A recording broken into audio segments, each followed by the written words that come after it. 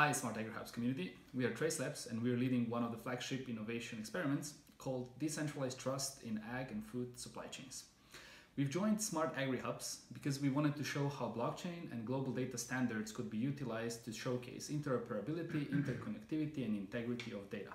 We are really excited that we had the opportunity to partner with one of the Europe's leading poultry producer in Southeast Europe called Perutnina Ptuj, and that we enabled that consumers in shops in this region are now able to take the products, scan this QR code, and find out more about the product and where it came from. Our job doesn't stop here. We are going to expand on other food categories, especially in dairy, in the course of Smart AgriHubs, and we are excited to showcase more about the progress of the project on our next meeting.